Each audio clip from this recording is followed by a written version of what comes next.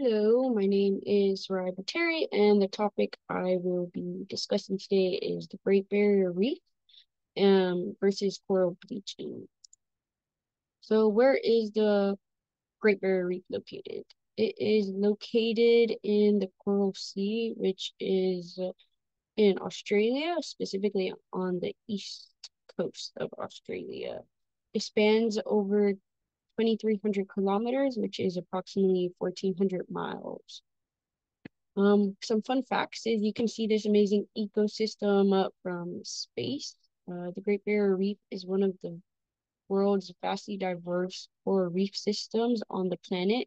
It is home to many fish, sea mammals, sharks, and a large variety of plant species. Okay, what is a coral?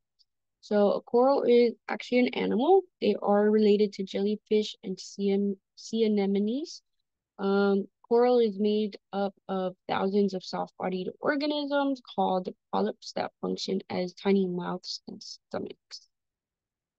So what is coral bleaching?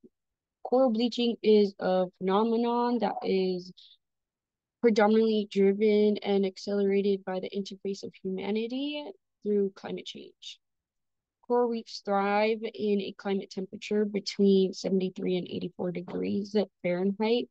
However, a slight 2-degree change within the water can cause thousands of corals um, to get the process of coral bleaching. The bleaching itself is caused when corals release algae from their polyps, ultimately losing their main food source, and they end up starving, which leads to their flesh turning clear, which exposes us to their skeleton.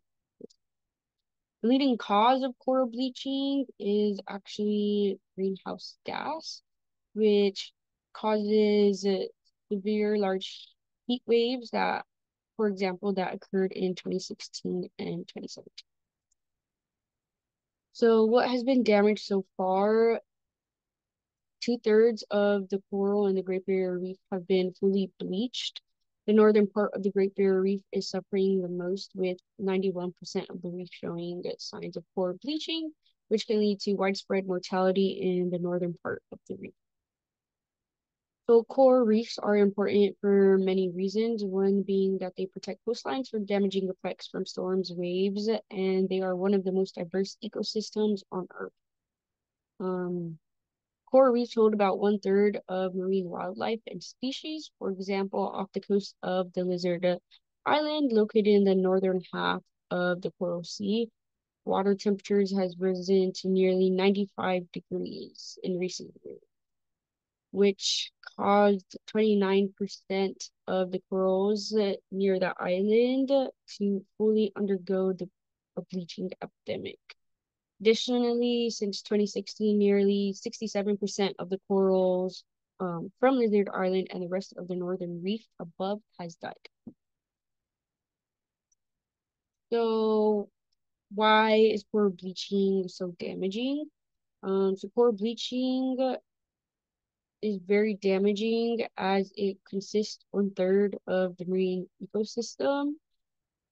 This ultimately leads to many islands around the Great Barrier Reef to have a shortage of food. And not only does it affect the natives that live on these islands, but it also affects tourism and its economy. If restaurants cannot sell fish anymore, they lose revenue, and the area ecotourism population decreases, which then affects their entire ecosystem, and the island ends up becoming poorer.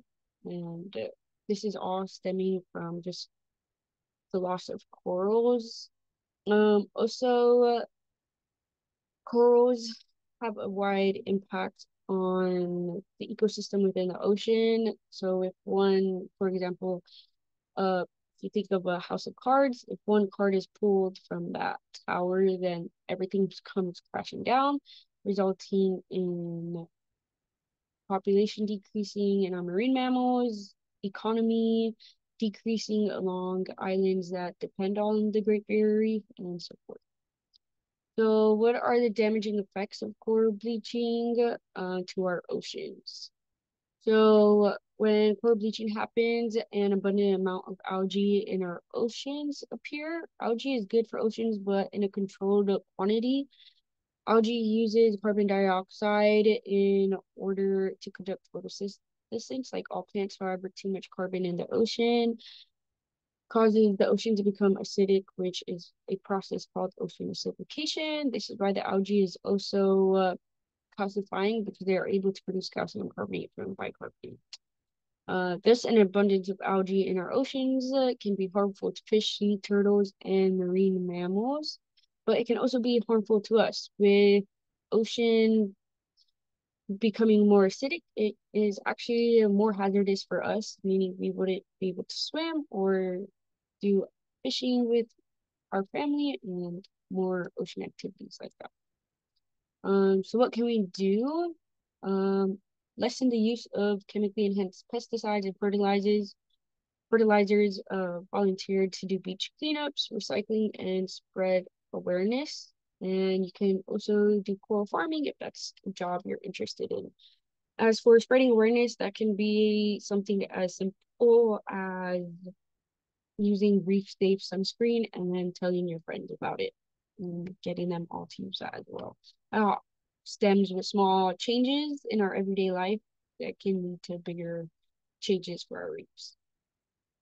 Um, Before I end, I do want to say that about within 25 years, the Great Barrier Reef will be completely bleached due to the rapid change in climate. And within the next 30 years, more coral around the world will be completely bleached, which is going to be a mass death of ecosystem in our lifetime.